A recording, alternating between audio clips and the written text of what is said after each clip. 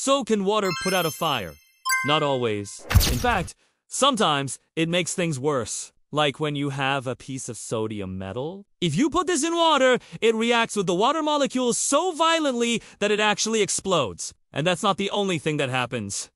It also releases hydrogen gas. And if there's enough hydrogen gas, it will actually ignite and burn. That's why sodium metal is always stored in oil, away from any moisture. Otherwise, it could react with the water in the air and cause a fire. Now, this doesn't happen with regular table salt, which is sodium chloride. You'd have to have pure sodium metal for this to happen. But it's still really interesting to see how water can react with different substances in different ways. Sometimes it's helpful to remember that water is not a simple molecule. It's made up of 2 hydrogen and 1 oxygen, which means it can act as an acid or a base depending on what you reacting it with. If you want to learn more about acids and bases, I've got a video on that right here.